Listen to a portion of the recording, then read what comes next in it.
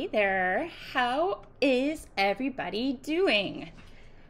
Hi, welcome back to my weekly Facebook live show. I'm Jen Burson. I'm the founder of Generation PR, and I am the host of the Pitching Powerhouse podcast and the creator of the Profitable PR Pros group, where you might be watching this Facebook Live. So welcome, and we are going to chat today all about running your agency. And it's one of those, if I would have known then what I know now type of moments.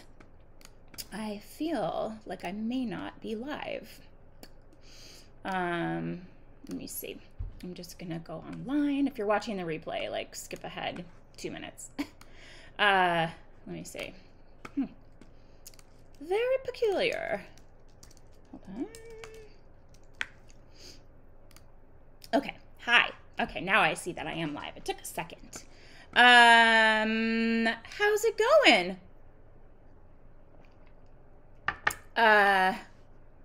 Welcome. Okay, now that I know we're live and happening, let me know who's here. I can see you. I can see your comments. So welcome to the weekly Facebook Live show. I'm Jen Burson. I host a podcast. Thanks, Serena. Blech. I host a podcast called Pitching Powerhouse. I run an agency called Generation PR, and I'm the founder of the Brand Generation, which is a platform for promoting your brand if you're coming to my agency, or helping you achieve your biggest goals in your business if you are an agency owner like Jane and Serena, who are in my programs. I hear the dog barking. I had her in the room with the cats. Bad idea, I know, Jane. Give me 1 second. I'll be right back. Don't go anywhere. I'm going to type it here. I have to just let Lola out. The cats, I think, are terrorizing her. Hold on 1 second. Give me 1 sec.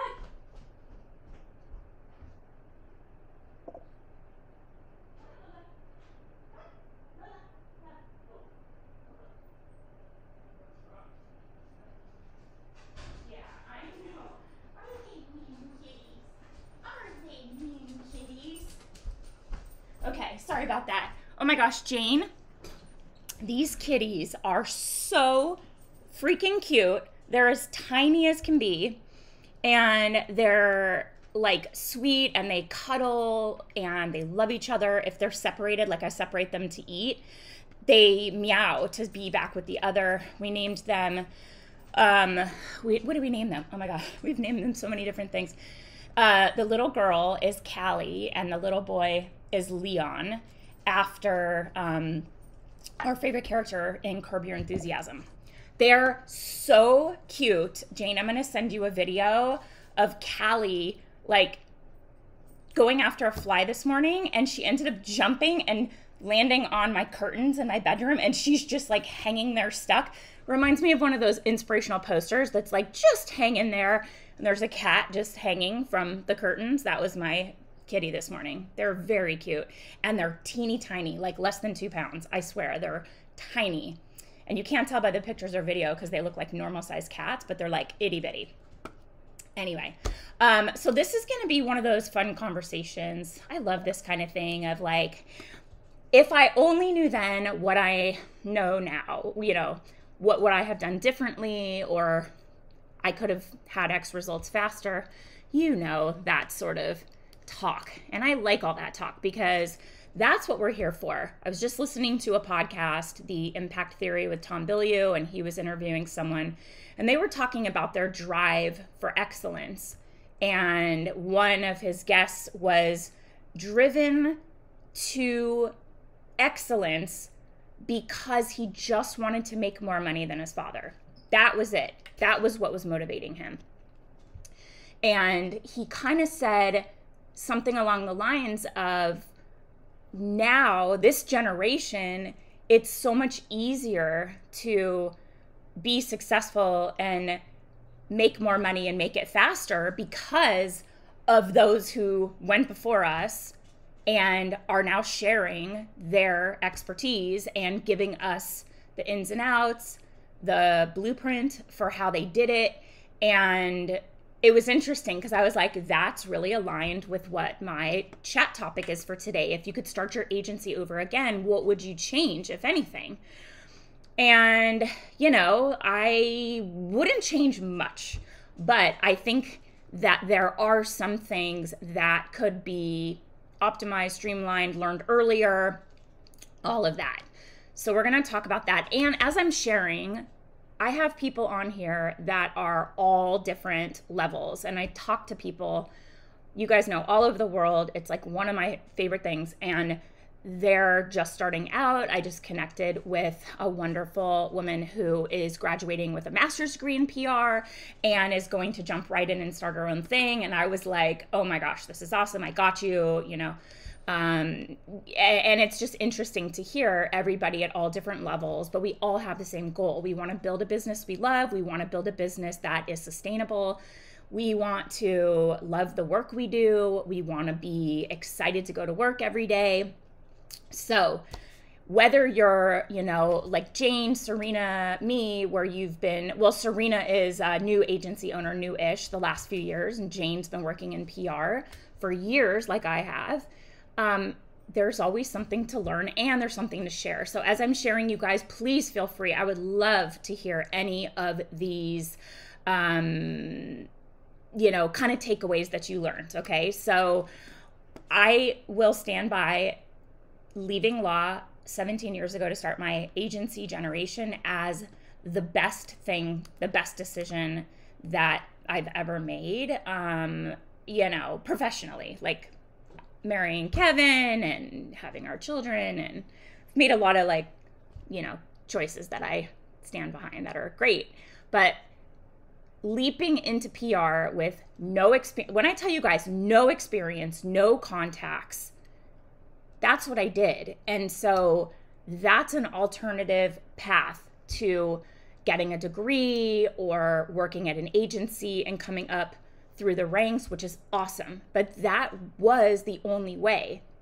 And through our educational platform, Generation Academy, and all of our programs and everything we have available to you, we're shifting the paradigm and saying there is another way to do this. So I know it's possible to be successful with a different path because I did it without having contacts or experience. I know that sounds crazy, but I learned by doing.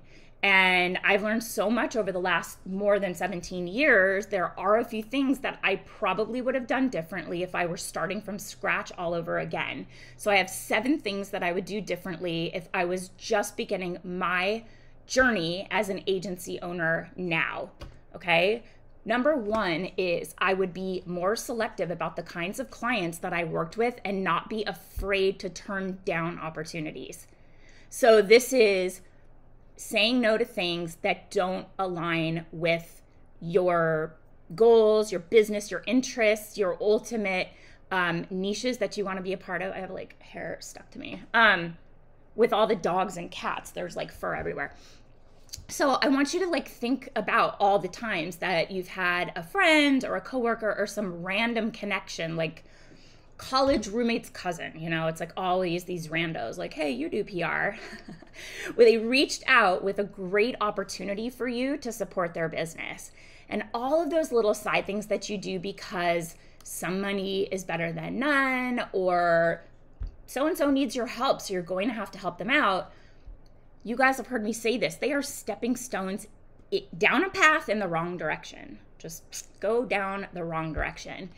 And we know now that all of the work that we do, all the experience, all of the contacts we make are all building our business, our expertise, the results we can get, and represent what's possible for other clients that come our way. So you don't want to just take those things for the sake of getting a retainer. Why? You know, if you're not passionate and excited about something, you can't be as effective to represent a client. I'm sorry, but if you don't believe in it, you're not passionate about it. I feel that what we are doing is is very much aligned with sales. And you have to believe in it. You have to believe in the results, the outcome, the product, the quality, the cool factor, whatever it is. If you're going to be that client's representative, you have to have a genuine passion for the company you're representing in order to be as successful as you can be for yourself and for them, and enjoy the work that you're doing, which I feel is very important as an agency owner. I think that we need to build businesses that we actually enjoy working on. Notice I didn't say working in. I think that's coming. So that's number one, is have a genuine passion. And two, if you don't love it, if you're going to quickly level up your retainers and the caliber of clients that you work with, you have to niche down. You niche down to grow your retainers and your client base. You don't have to commit to a niche right out of the gate, so I don't want that to scare you. You can definitely try different things and see what you like, see what resonates, what you're getting great results in. But if you're just taking a client for a paycheck and you know that you're not going to be working in that particular industry long term, you're going to get stuck. So think about it. You're going down a path where you're making media contacts, you're pitching probably contacts that you don't have any prior relationship with, probably an industry that you don't really have a lot of expertise or knowledge about. You want to go deep, right? Like Jane is a beauty expert, like a true beauty expert. And like me, she's passionate about beauty. She loves it, you know? My girl gets a new compact or a new palette, eyeshadow palette. It's like we're a new woman, right? Oh, Jane, did you send those samples? I know, I'm like looking for it. I haven't gotten anything. Let me know where I should be looking, if they went out or not, but I'm so excited to try. When you have an expertise like Jane, billion-dollar companies come to you for support. They're not going to come to you if you're a generalist. If you serve all people, you do all things, you're not going to attract the premium clients who can pay a retainer that's a lot higher for the expertise that they need. Oh, okay. That's okay. No. Don't go out of your, I just want to make sure I wasn't missing it. So the results also that you get for your clients, you leverage them to get bigger clients and put yourself out there showing the kind of results you get. So when you get results for these types of clients, it doesn't matter long term. And in fact, it's going to draw in more of what you don't want to do. So you have to think about it like this. What are you eating? Uh-oh. What is this? Oh, Lola. Oh, geez. Oh my God, Lola. New cat toy, which I believe is filled with catnip. And she's just shredded the whole thing. Oh God. What are you doing? Crazy dog. So you go down a path, you're going to draw on more of the work that you don't love, and that is not going to be a good, effective use of your time and get you to ramp up quickly. So I remember early on, I got a call from somebody who was like a friend's cousin out of Tennessee, something like that. And she had a denim brand. And I was like, okay. And I did not like working with apparel. Yeah. Oh, awesome, Ashley. Nice to see you. It's been a little while. Ashley says, I feel so much more focused and hopeful now that I decided to niche down in crisis management. I have another member of our community who just also decided to niche down to crisis comms. So Kelly, you have to reach out to Kelly if she's on here. Aw, Angela, why do you envy Ashley? Are you still trying to niche down? And if you are, what's going on? And if you are, come here. Are you in the Agency Accelerator? Because we really help you niche down. There's a whole process to it. You know, we're telling stories. Like, you have to put forward the best case. This dog is antsy. I just took her for an hour-long walk in the hills, and she's still going nuts. Okay, so Angela, let me know, because we can help you with that. That's a lot of what we start with in the strategy pillar in my agency accelerator. That's like the first pillar. The second thing, so we're gonna niche down, become experts, don't take everything that comes your way, and think about it. Just because you offer a service does not mean that every single person interested in that service gets to work with you, because that's going to send you down the wrong path. I'm just looking for a bone. You guys, I'm so sorry. This is, it's a little more challenging because she is interested in the cats. I got 2 new little kittens that are adorable. And so I had to lock them up, and now she's like, let me in. What are you doing? Oh, I think she wants the catnip. Anyway, okay. So number 2, I would not get so stuck on branding and how things look and being perfect and having it be beautiful. Angela is saying, I do fitness and beauty and a lot of influencer marketing, but I've always found crisis to be intriguing. Awesome. There are quite a few people in our community that do crisis comms. And I actually had to use one for a friend. I just connected a friend to, oh yeah, no. Yeah, crisis comms is kind of a 24/7, 365 thing. You got to at least be on high alert. But there's always planning, the planning phase, which is where the bulk of your work comes in. It's not always like there's crises happening that you have to be on for. Chris Brogan has a great newsletter on branding today on LinkedIn. Oh, well, check it out. And Elizabeth says, how do you figure out what to niche down to? Elizabeth, we talk a lot about it inside the Agency Accelerator, but I also have a little program called Lead to Landed. I think that's what it's called. Sorry.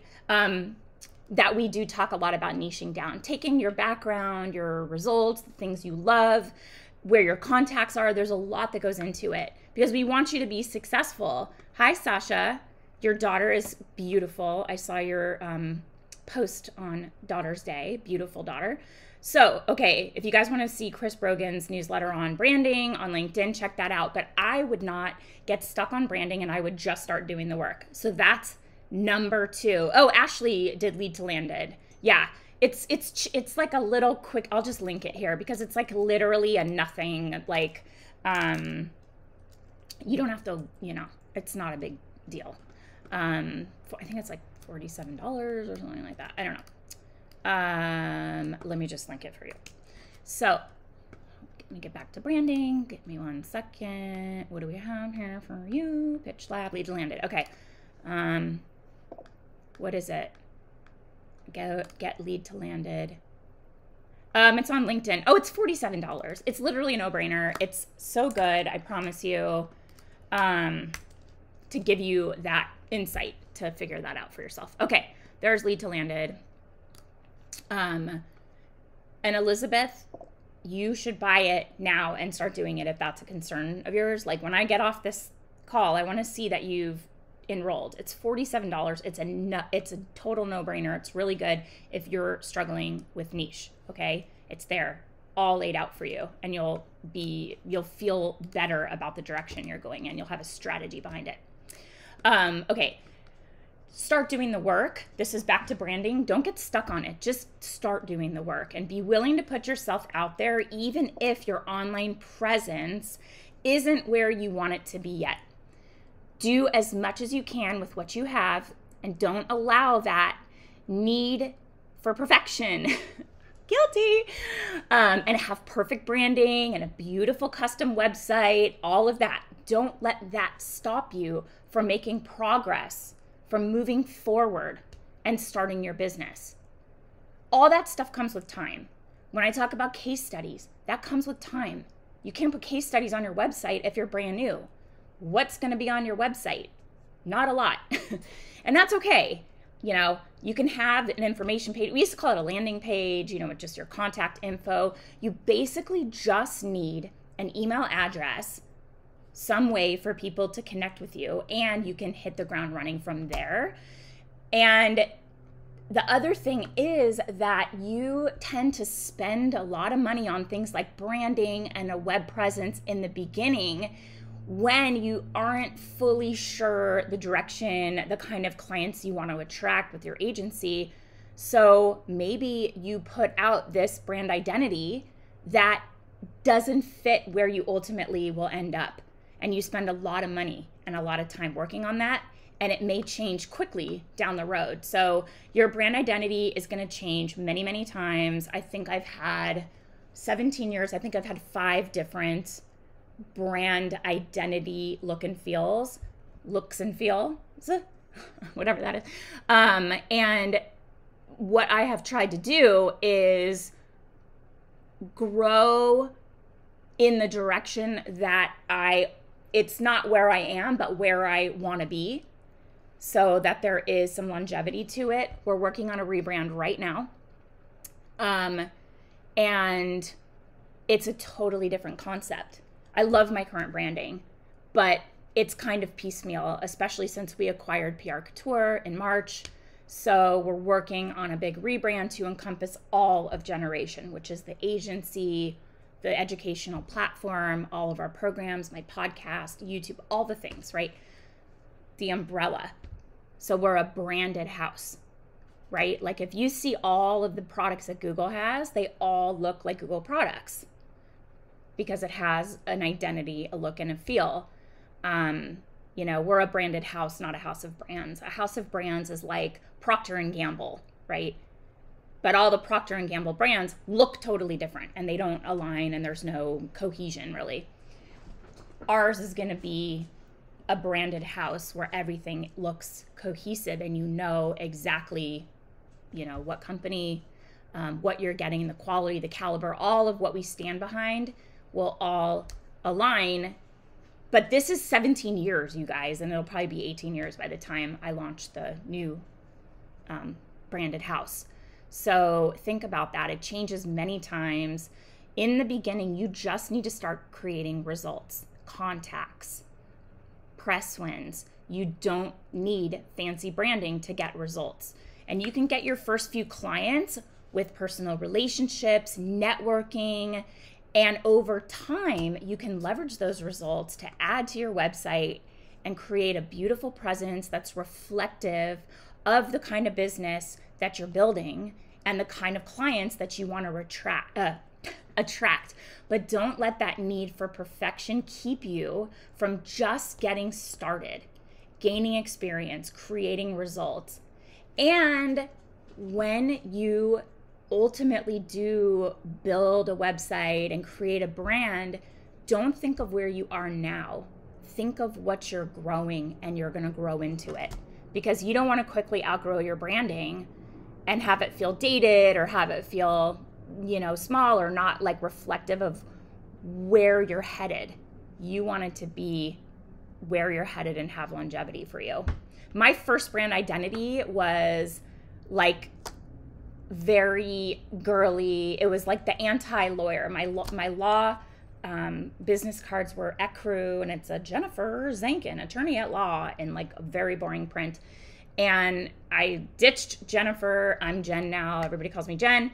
And I went completely the other way. I had a feminine silhouette of a girl holding a shopping bag and like a pink and blue Poochie inspired pattern behind her. It was so girly. And I think it was my way of just being like, I'm not a lawyer anymore. That boring ecru is not Jen. That's Jennifer, and she retired. Jen has a fun business that's colorful and whimsical, and I had that branding for quite a few years, and I had a very cool website that did not cost, I think I spent $900 on my first website, and I had it for probably 5 years or more. So grow into it.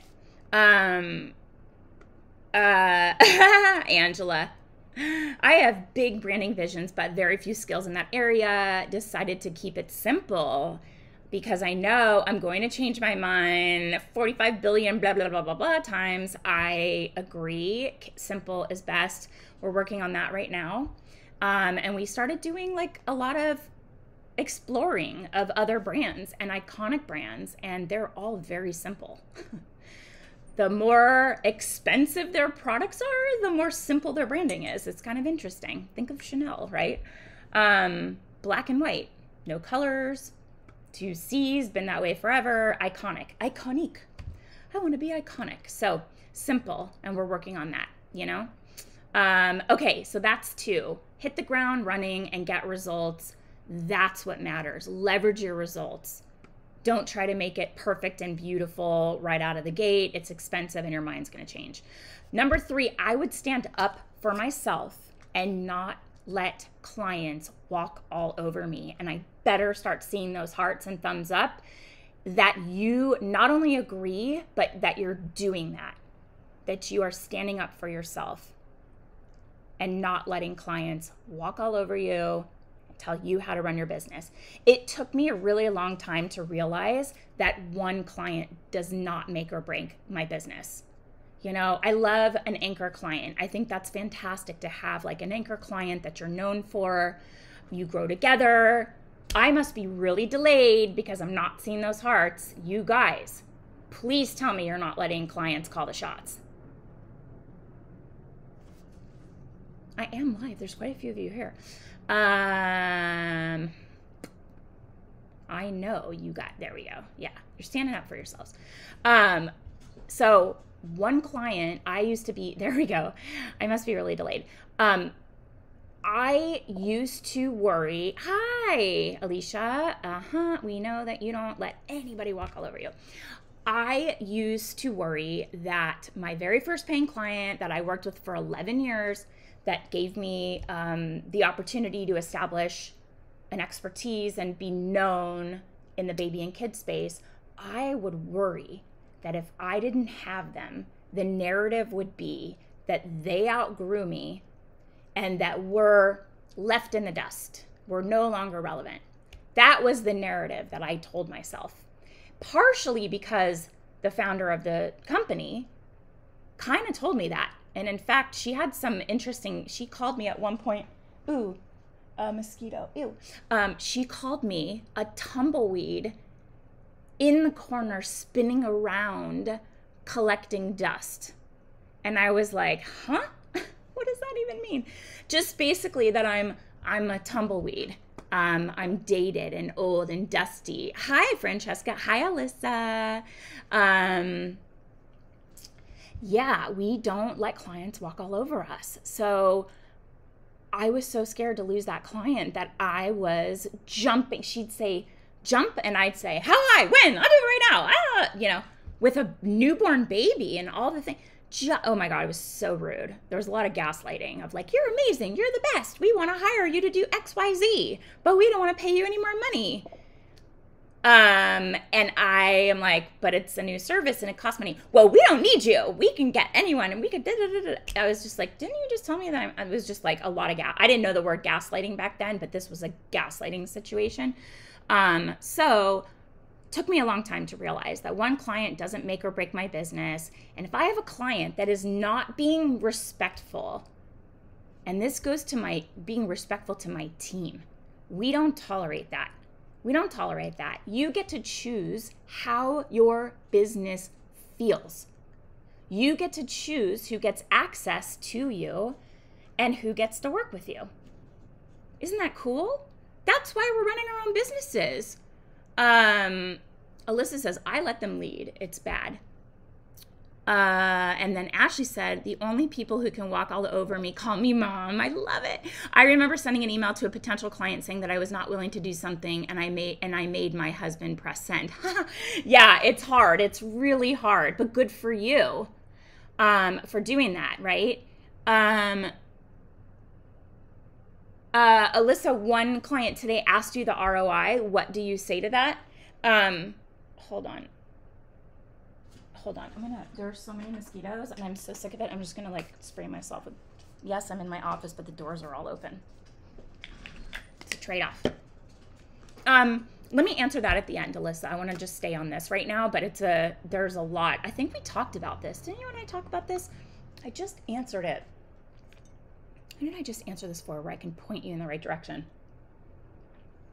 Honestly, it depends on their goals and what the outcomes are. Zero ROI from print advertising. Not shocking. What are they measuring? What are they looking for? It's very hard to measure. Print advertising, you get impressions. That's it. Circulation, right? That's the ROI. Because there's nothing, you can't connect it to any sales. You don't know where they're coming from. It's visibility. All you have is, yeah, but how does he know it's attributed to that print ad? That's what's so hard about advertising, print advertising. And PR is very similar. All you can really point to there is increase of traffic. Now with affiliate marketing, there's an opportunity for tracking that revenue. Anyway, so back to 3, I would stand up for myself. I don't let clients walk all over me, and you get to choose how your business feels. Clients get access to you. They get amazing access to you, right? And they get the ability to reach you directly, but you get to choose who you allow to have that access. And you're able to set boundaries as to when and how clients can contact you, and your clients have to respect those boundaries. They have to. You know, it's an equal mutual relationship.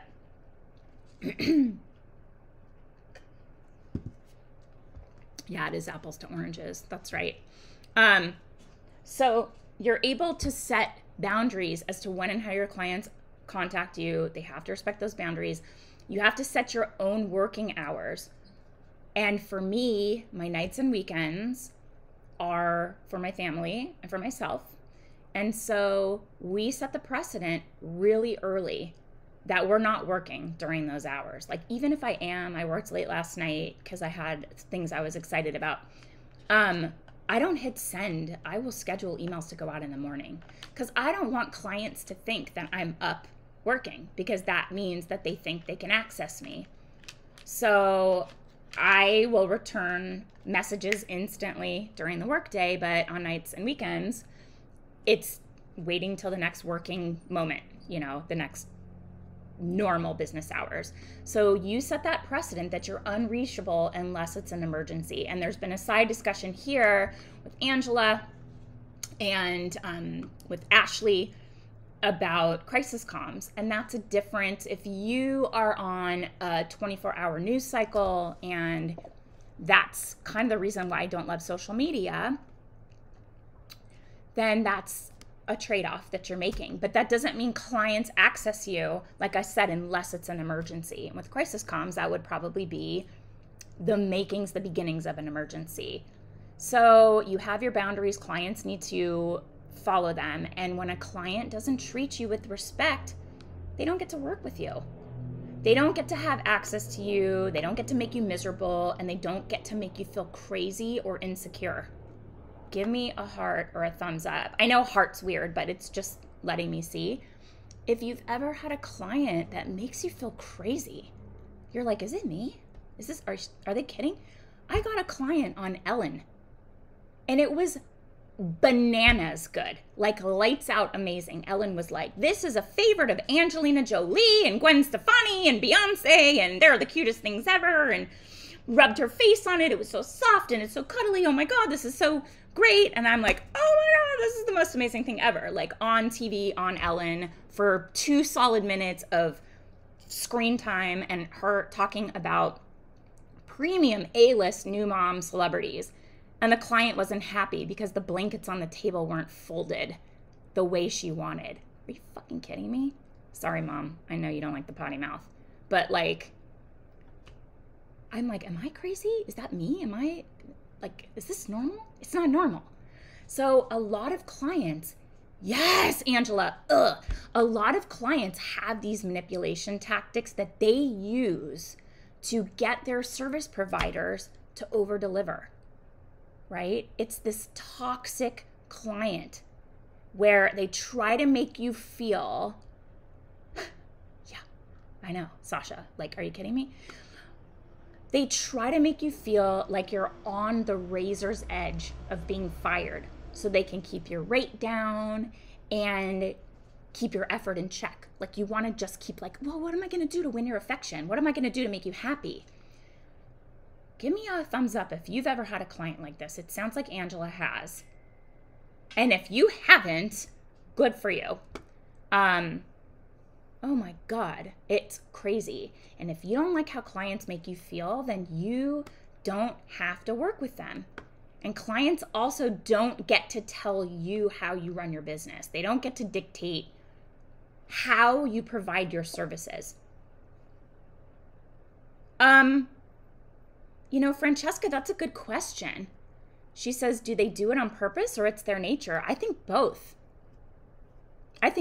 Because in this instance, I know.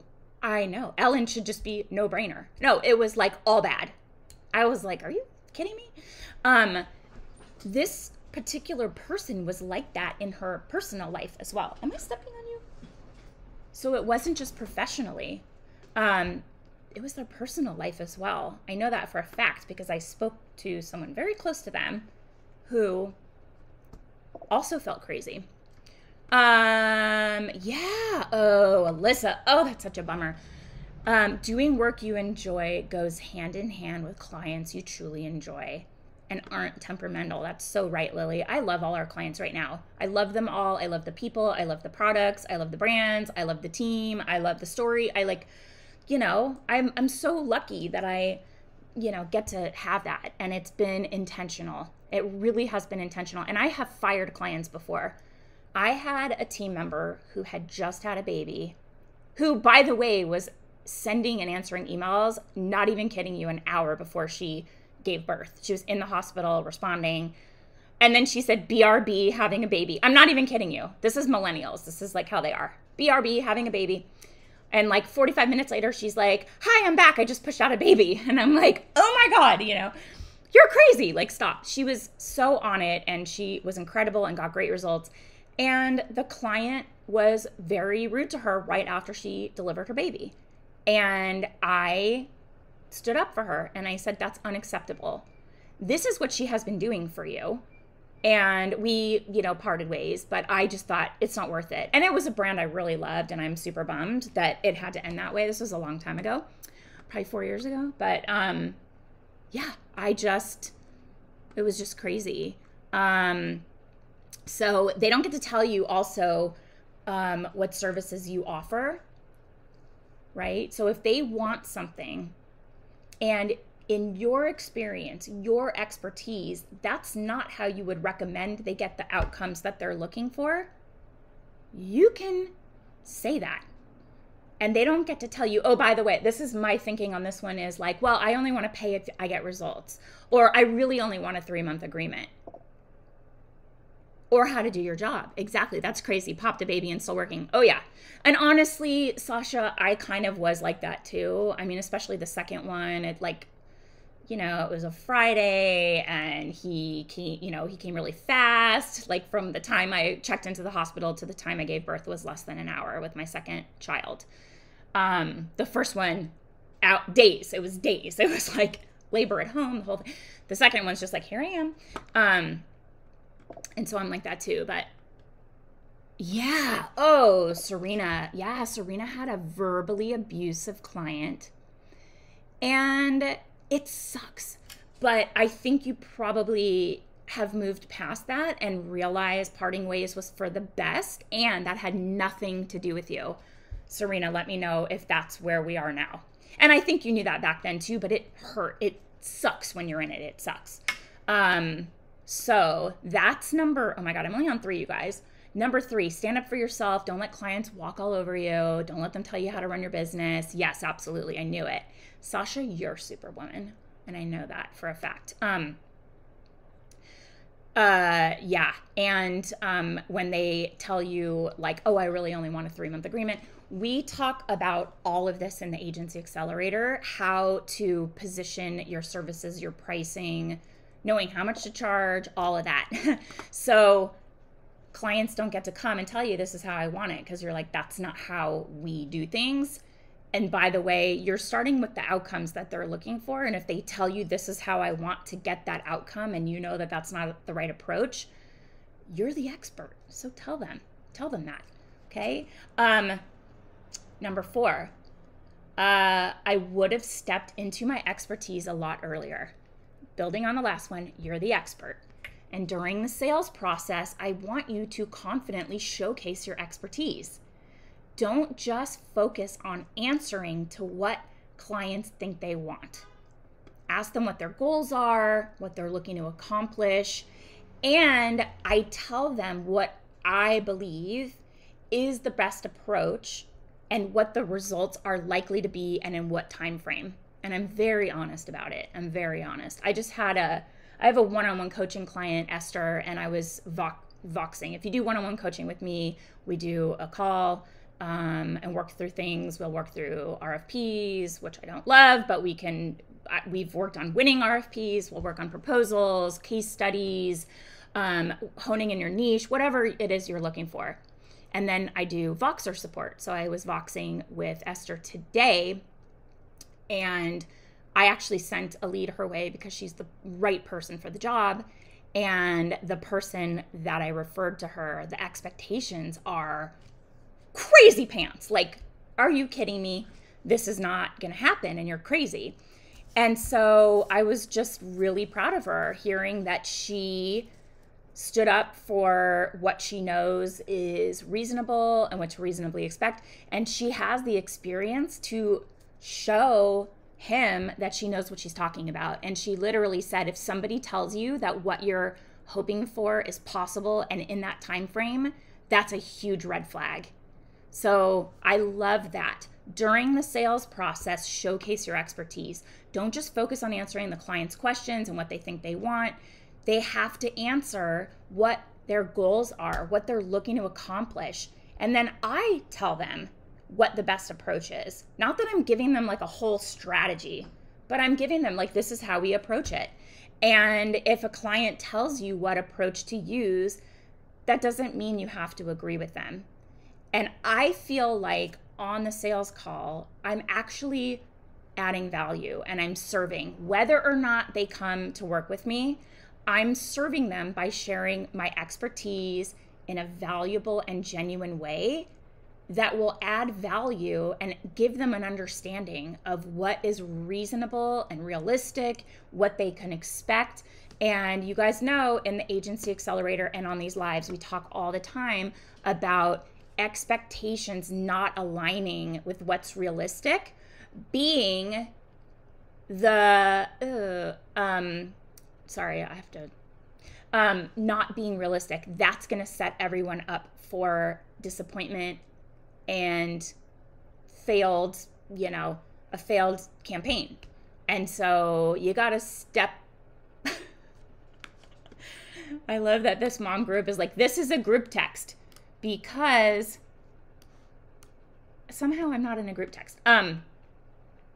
She has to say this is a group text because apparently people were texting as if it was not a group text. Anyway, so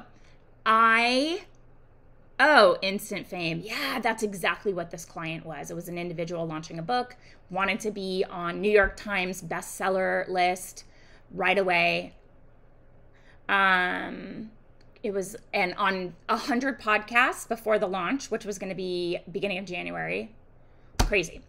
I mean, even if he recorded 100 podcasts, there's no way they'd all be produced and live before that. It was just like top tier media. It was a lot. Anyway, so you're serving them by sharing your expertise. And what this ends up doing is giving your clients more confidence in choosing you because you know your stuff and you're proving it to them. I've had people leave our sales calls and they're like, I learned more in the last hour chatting with you than I learned trying to do this on our own in the last 18 months. And I'm like, yeah, because this is what we do all day long. We know the industry.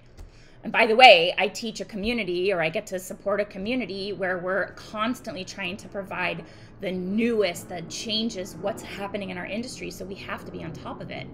So step into your expertise. That's what I would have done sooner. Number 5, I would have built my team, or at least had less resistance to bringing on a team or bringing on a team member, my first one.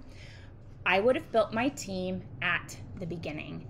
And I was super resistant to the idea of ending my solopreneur journey and building a team. But once I brought on a team, I was able, in the first year after having a team member, I was able to 3x our revenue. And I think back then, my biggest concern was giving away my potential income to pay for someone else.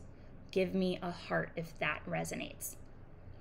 Because for me, I was leaving law where I was making, I think 25 years old, 27, I think, 165 plus a bonus. And I was thinking that I wasn't successful in my new business if I wasn't making what I made in my old career. So I felt like giving away my income to pay for someone else meant that I was even farther away from further away from my definition of success. Yes, I can still do everything. I tell myself, you can do anything, but you can't do everything. Isn't that the expression? You can do anything, but you can't do everything.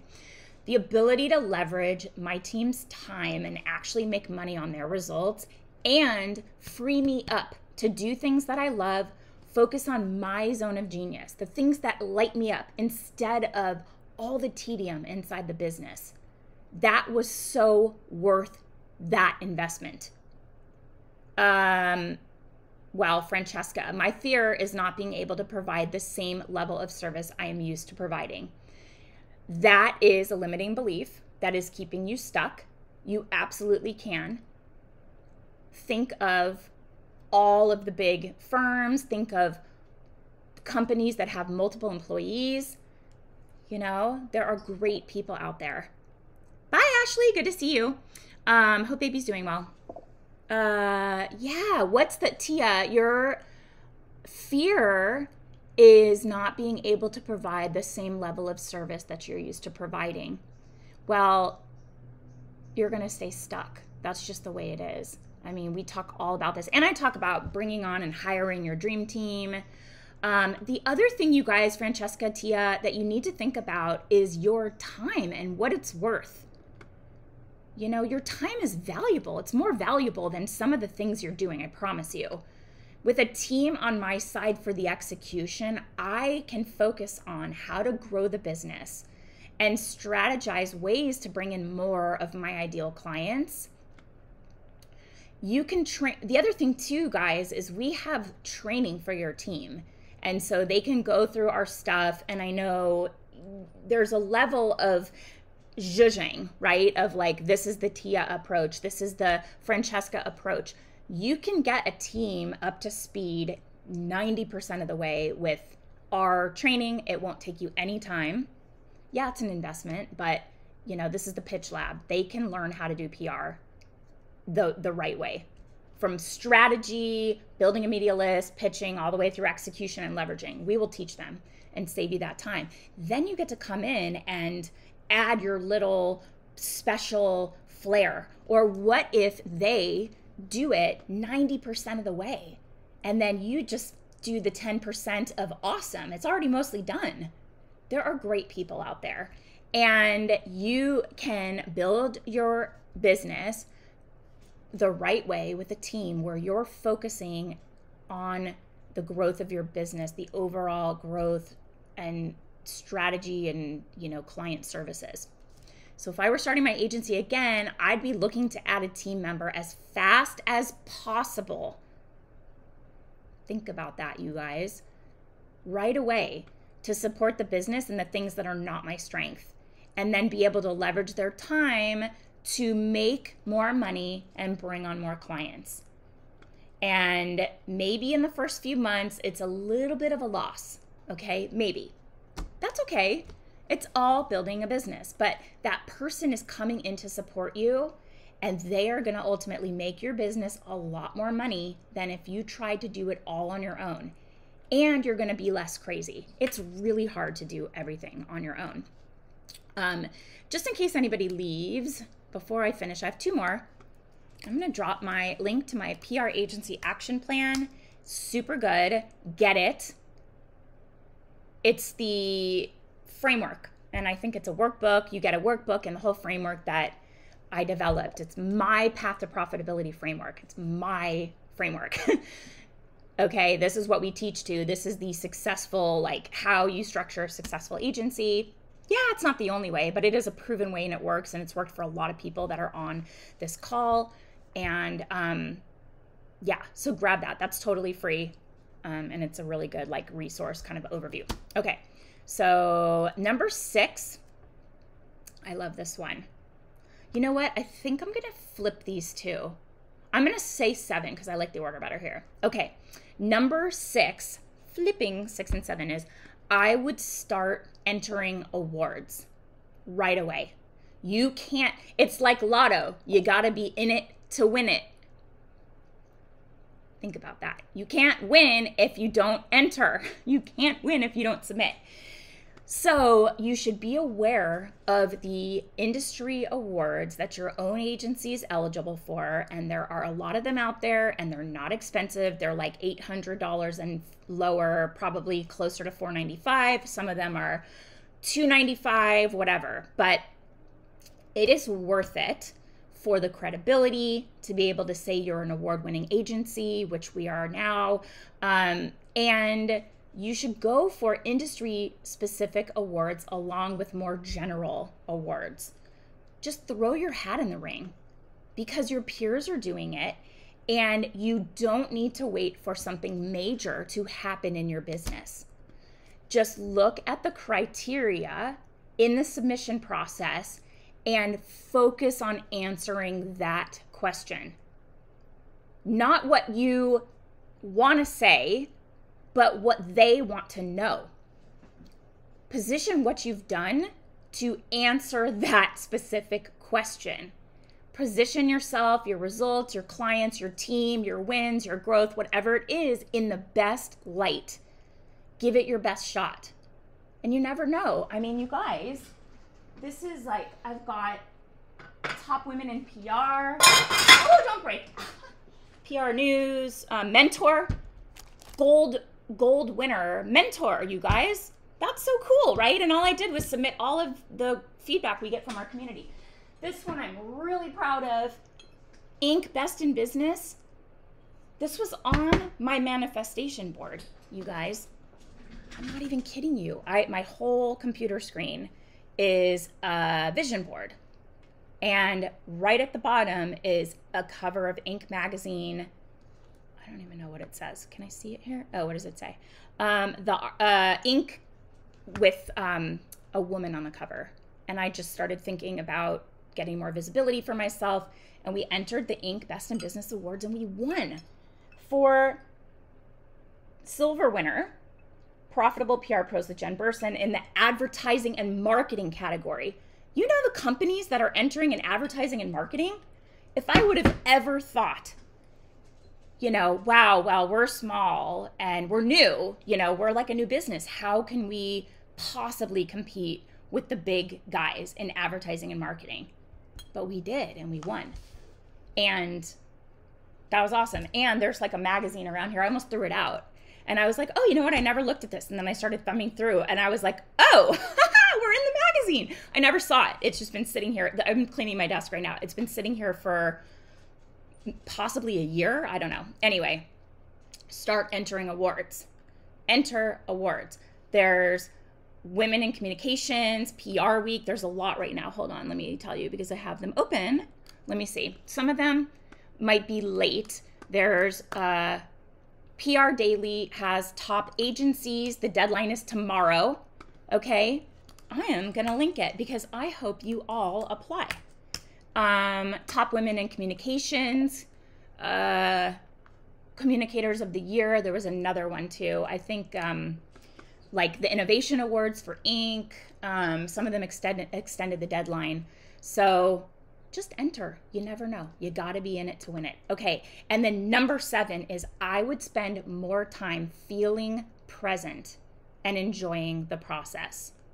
So I would focus on enjoying my business right where it is right now.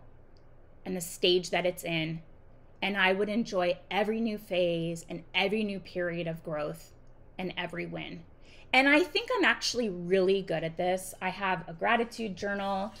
I'm currently, this is my, one of my little surprise and delights for members of my program, because I think it's really important to do a gratitude practice and reflect, you know, on things that you're grateful for. And I talk a lot about my business and my clients and our client wins and my team and in my gratitude journal. I still get so excited. We got an InStyle hit for a client yesterday. Was that what it was? I think InStyle. Yeah. And, oh yeah, it's right here. Wasn't it? Oh yes, InStyle. Best LED face masks of 2022 that will rejuvenate your complexion. So awesome. My team does that. And I'm leveraging that win. We give it to the client, we clip it, we share it. It's like our win, but the team did it, you know? I don't know if I would have gotten that on my own.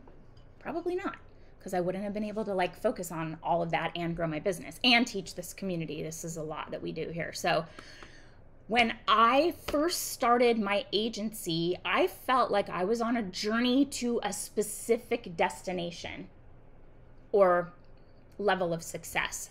And I felt like I wouldn't be satisfied until I arrived at some abstract accomplishment in the future, like a certain number of clients or a certain dollar amount in revenue.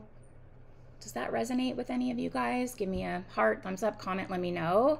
But if I could go back to the beginning, I would be more tuned into enjoying every phase along the way and look at it all as part of the experience, the experience of building a business, which to me is really exciting. Honestly, guys, I love building a business, being an entrepreneur more than being a publicist. I think that's a confession. That's why I love my program, the Agency Accelerator. I love teaching other people. This friggin' mosquito. I love teaching other people how to run a business. I love teaching people how to create, you know, financial abundance and flexibility and freedom. That's my measure of success. Lead to landed. Yes, madame, I shall. I think I got rid of it, but let me see if I can get it now. So that's what's interesting and exciting to me, is building the business. And let me share for Christine here. It's really good. And it's seriously a no-brainer. It's like $47. I feel like maybe we need to charge more. Here you go. Lead to landed. Did it go? There we go. And we also have this out there in other places as like a $4.97 product, and people buy it for that. And then if people buy it for that much and they enroll in anything else, I just give them their money back and credit it towards our other programs. I don't want anybody to feel like they didn't get the value, you know, but it is worth that price. Anyway, so be present, enjoy the process of building your business. I think it's super exciting. And I would spend more time being present in my work, not always feeling like success was like this elusive place out there in the future. Like I had to work towards it. And it was like success becomes a moving goalpost. Because if your goal is to make 6 figures and you make it, then you're going to want multiple 6 figures. 7 figures. If you want a 5-figure monthly retainer client and you get it, you're going to want more than one. So it's constantly like a moving goalpost, a moving target. And that can make you feel unsatisfied because you haven't achieved the ultimate thing. But there is no ultimate thing. It should be enjoying your business. It should be building something that's your own. It should be building something that you love and you believe in it and you love going to work. I take 5 steps up to my office from my bedroom. My house is one of these like split levels, I guess. So my bedroom is on the like 2.5 floor. So I go down to get my coffee and I come up to my office to start work. 5 steps to my commute. And I'm so happy every day, so happy to come and do it. I love Thursdays because I get to do this. I love Wednesdays because I coach. I love Tuesdays because I get to talk to clients, and my Elevate high performance coaching group. I just love it. Like, I love it. I love connecting with all of you. I love connecting with clients. Like, I love it. And that's what I should have been seeking in the beginning, was more presence in the work I was doing, not some future goal, because you're like trying to get to the next, thinking about my career and my education. You know, I like did well in high school to get into a good college, and I did well in college to get into a good law school, and I did well in law school to get a great job and buy a house, and then I have to like work in this job that isn't the right fit and make all this money so that I can make partner, which then I was like, what the hell am I doing? I was just on this like hamster wheel without even stopping to think, like, am I really even enjoying this? The answer was no, I wasn't enjoying it. And so, you know, be present in your work, enjoy it. Don't always feel like success is this elusive thing in the future. I think just deciding to do your own thing, starting a business, hanging your shingle, that's exciting. That's something to be in the moment and enjoy. Every little thing you do, like getting your headshots or signing up for G Suite and getting that email address, or sending out your first client outreach email. All of those things are worth celebrating. Are you guys celebrating like the small things in your business? Tell me one thing this week or today that you are going to celebrate. Maybe you haven't thought about celebrating it. Tell me one thing you're going to celebrate in the comments. I want to know. What is worth celebrating? I took Lola for a very long walk. I told myself I was going to get up, schedule my live, just quickly respond to clients, and hit the road and listen to a really inspiring podcast. And I took Lola for an hour-long walk, and I got my heart rate up. I got sweaty because it's hot out, and then I put on a sweater. I don't know why, because it's cute. And I feel really good about that, and I'm going to celebrate that because it feels awesome. I got to spend time with the dog and be outside, and I talked to neighbors, and 2 prospects who reached out to me because of my reputation. Love it. That's awesome. And how are you going to celebrate, Francesca? It could be anything. It could be getting a latte. It could be putting on a face mask and like just being in the moment, you know?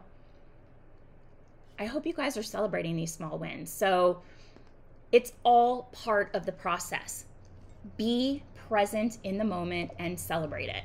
Nails! I'm doing my nails today too. I just got this color in an Allure Beauty box, but I've been kind of doing that like Hailey Bieber, like glazed donut look.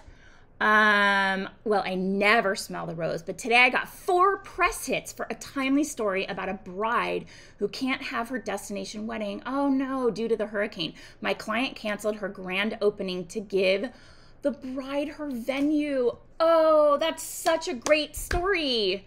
Oh my God, will you link me to at least one of those hits? Tia, I want to see that. That's awesome.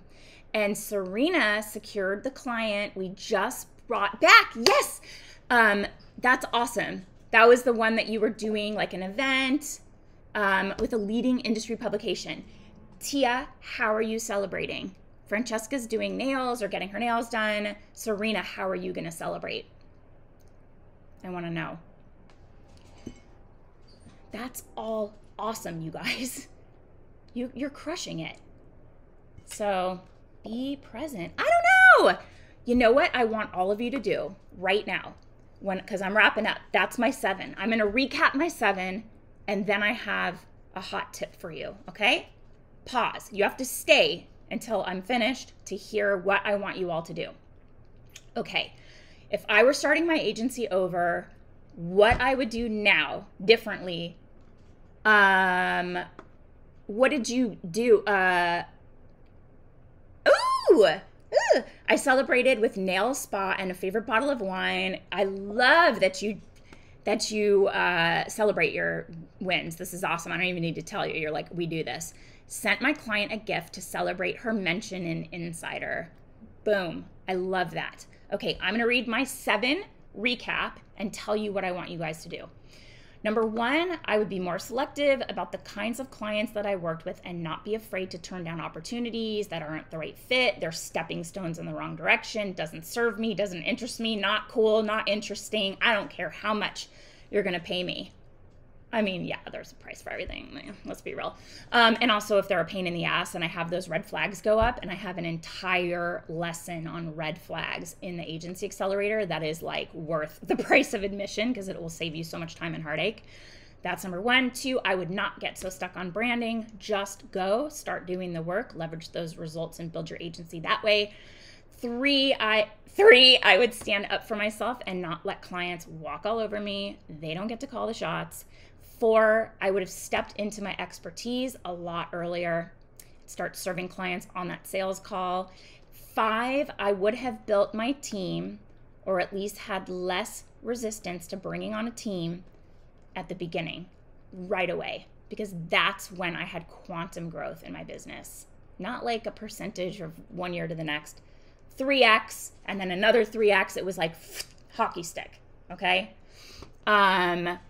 Number 6, I flipped them, so I would start entering awards. I linked you to one industry award here. You guys should all enter. The deadline's tomorrow. Don't let that trip you up. Worth entering. We are the finalist in some award. Reagan's, like the one that we already won. What is this one? So we're a final. So this one we won, I think, in 2020. This is the best beauty, fashion, or lifestyle campaign. We are a finalist this year on another campaign, and they're like legit companies that we're up against. We were the gold winner in this one, and there were some major companies. We were Nivea and Sally Beauty, and we won. So we're up against some pretty fierce competition, so I don't know if we're gonna win, but start entering awards. And number 7, I would spend more time feeling present, enjoying the process, and not just have my eye on some future, destination to success. And none of it mattered or was important until I got there. No, it is like these things you're celebrating. That, and Christine, I love this question. I'll get back to it in one second, because I promise I would say this thing that I want you all to do. Okay, please do this. Please do this. I want you, when I wrap, to start a note in your phone or your computer. If you have Apple, there's the Notes app. I hope you guys use it. It's really helpful to just have things, lists of things you're working on, lists of things you want to keep track of, restaurants, movies you want to see, shows you want to watch. Just put them all in there, right? Start a list that says ways that I celebrate. And I want you to think of things that you do that make you feel good, things that you enjoy. Little ways you can celebrate, little to big, okay? It could be buy myself a new lipstick, or, get a bottle of wine, go to the nail spa, get a manicure, pedicure, treat my mom to lunch. It can be going to your favorite restaurant. That's a special occasion. Or it could be trying a new place, going to get drinks with a friend. How do you celebrate? Do you get a massage? Do you take the afternoon off and go incognito and just like off the radar? Oh, Angela, I love that sense of adventure. One-way flights, open-ended. Where are you going? My husband always has to celebrate with a trip. Always. We just had do we have 16 years? Wait, let me think. 15 years. Oh yeah, 15 years. So we were supposed to go to Spain and Portugal in October in 3 weeks, and we canceled it because of something with his business. He's in the middle of a deal.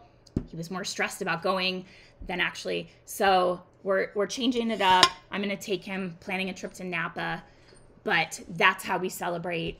He has to go somewhere for any win. When he closes a deal, we take a trip. Last time we went to Big Sur and we went to the Post Ranch Inn, talk about like, that was a celebratory. It was also my birthday. So we combined him closing a deal and my birthday. And that was like a very like bucket list type of experience. Make your list on your phone. Keep it a running list. If you're doing something and you're like, oh my gosh, I love this. It's so enjoyable. I'm like really loving this. Put it on your list as a way to celebrate. It could be, if you guys are into things, that's okay. Treat yourself, treat yourself, which by the way, we are watching Parks and Rec with our kids. It is so funny. It is so good. The characters are amazing. Our kids are totally getting it and laughing. I kind of had to tell them what sex was because there's a lot of sex talk. And we watched The Office. There's a lot of sex talk in The Office, which you don't notice when you're an adult. But when kids are watching, you're like, oh my God. But we love Tom Haverford and Donna Meagle. Treat yourself. And so figure out what that is. Oh my God, it's so funny. What is your way to treat yourself? Is it going out for ice cream or going to get gelato, going with your best friend to get drinks at a bar? Love The Office, Parks and Rec. Love. My kids love it.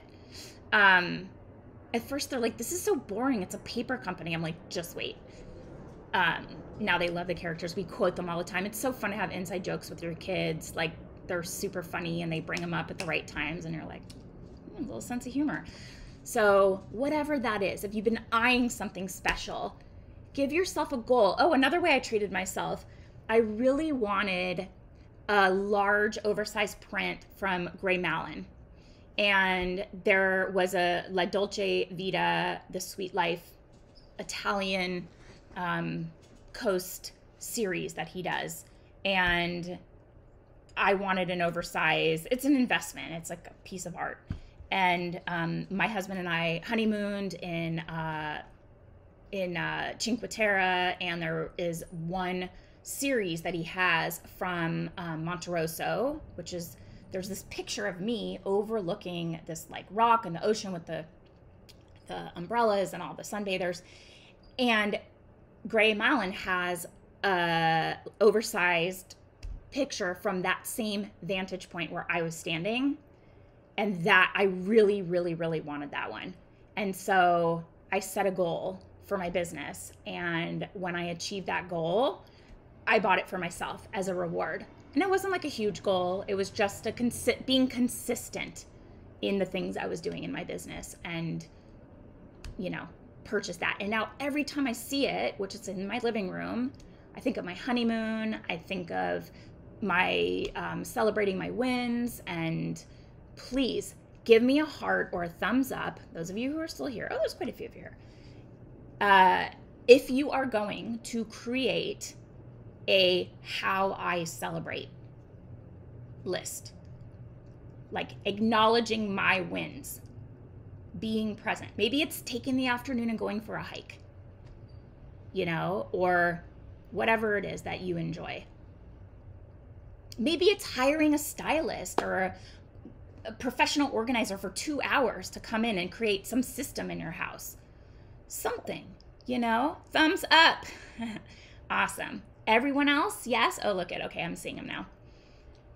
And then when you don't know how to celebrate, you just consult the list. Is this a little one, like a manicure, or is this like a trip to Italy? Like, what are we talking about here? Have it on there.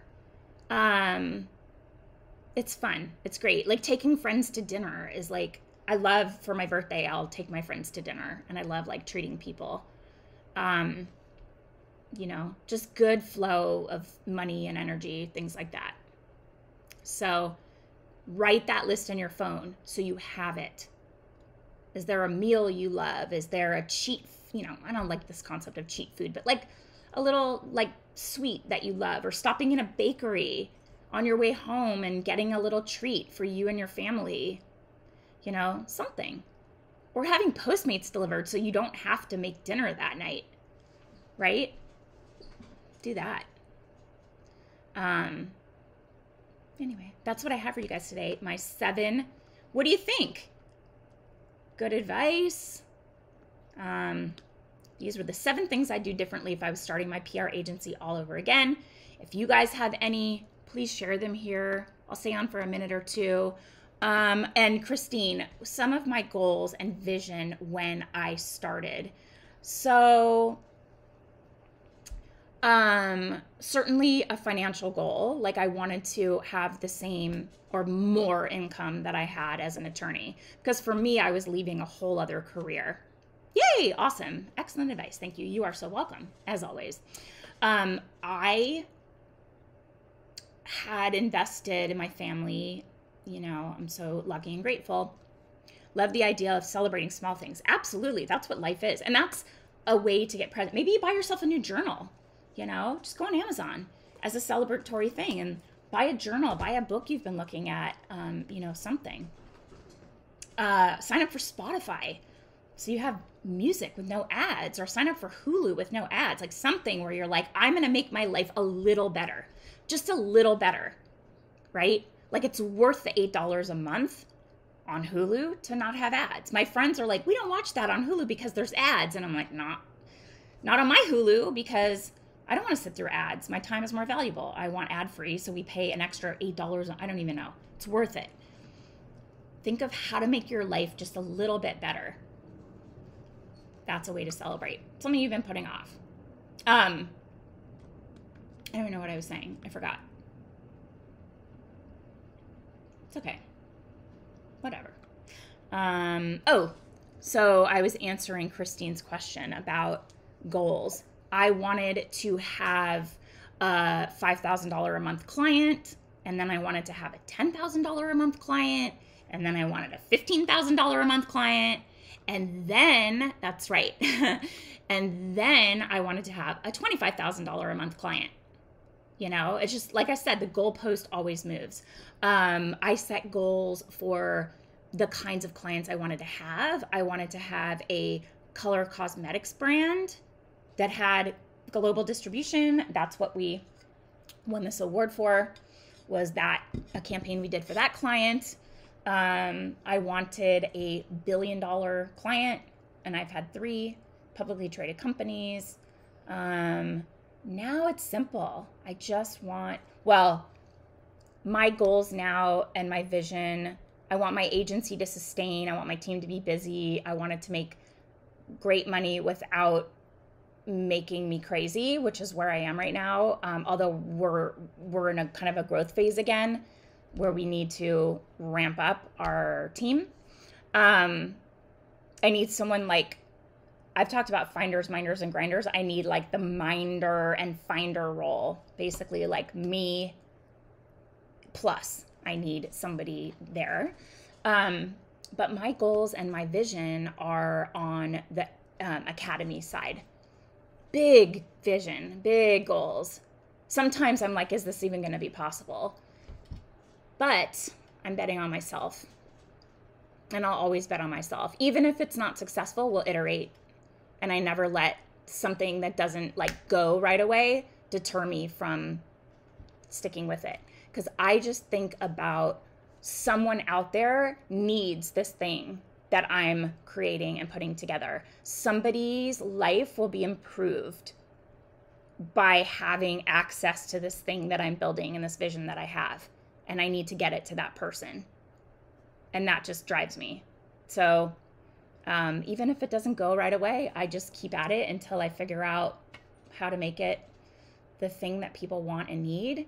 So now I would say my goals and vision are, my agency is just humming along really well, flowing nicely, and then, 100%. And focusing on Generation Academy, the edutech platform that we've developed. I have a financial goal there too. And I have a couple things cooking. So anyway, that's it. That's what I have for you guys. Thank you for being here the whole time. Promise me you're going to make yourself a how I celebrate my wins note on your phone, or a post-it, or add it in your journal, wherever you look at things and access them. Get it out of your head. And then if something happens, maybe you say small win, medium win, large win. So if you have like a press win for a client, maybe that's a medium win and you choose from that category. Maybe you have a major win in your business and you land a 5-figure monthly retainer client. That's a big win. That might mean a trip before you start working with them, or 3 months in, you take a trip to get a little break, because 5-figure clients, a lot of work. Promise. Yes. Love it. Awesome, guys. Well, thank you so much for being here. And Christina, I appreciate that question. I hope that those of you who are interested in Lead to Landed sign up. It is a total no-brainer. Awesome. Congrats on all that you've accomplished. Thank you. It's scary thinking I may need help if I have a $10,000 client. Hire one and then not have enough business to keep them. Maybe start with a freelancer for a few hours a week and just go from there and see what they're able to do for you. And maybe because you have that help, you're able to sell your services to another $10,000 client. And now you have plenty of work. And you have active pipeline that if one of them leaves, you know how to go back. What I look at is the results that I get in my business, not necessarily for clients, but for my business.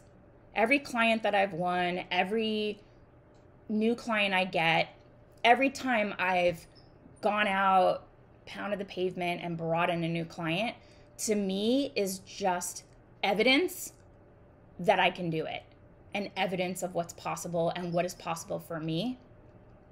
So, you know, I know that I can land a $1 billion client because I've done it 3 times. I know I can land a $25,000 client again because I've done it.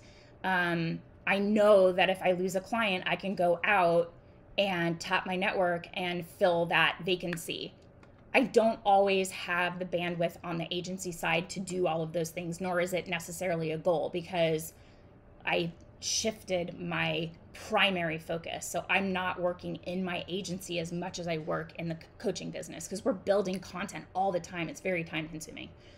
But all of that is proof of what is possible because I've done it before. Angela, do Lead to Landed if you haven't.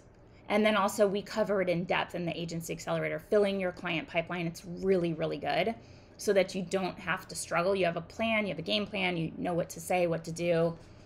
It's strategic. And sales, honestly, getting in new clients is like my strength. It's like probably the aspect that I'm strongest at. So it's one of my favorite things to teach. It's good. So get Lead to Landed. It's like kind of a no-brainer. Anyway, it's all possible. Love your business. So there you go. That's what I have for you guys today. This is a long one. Thanks for sticking with me. Take care. Let me know if you have any questions. Just picked up Lead to Landed. Oh yeah, it's great. You'll love it. I can't wait to hear, Lily, what you think. And then of course I dropped my agency action plan here. Let me just drop it one more time. A podcast on networking. Let me know. Christine, you can send us a message and tell us what exactly do you want to know about networking, because we can build out that content. Okay, thanks guys for being here. I really appreciate all of you. I love my Thursdays, getting to chat with all of you and do a training based on questions you have and what we think is important to know. I loved this topic. I loved it. I was like, ooh, I have more. Ooh, I have more. I have more. My team was like, what are 3 things? I'm like, I got more. Oh, I have another one. Oh, I have another one. So I hope you loved it too. Okay, go out, celebrate those wins, be present in your business. You're doing an amazing job, sweetie. You're crushing it. Have a great rest of your day, and I will see you guys soon. Take care.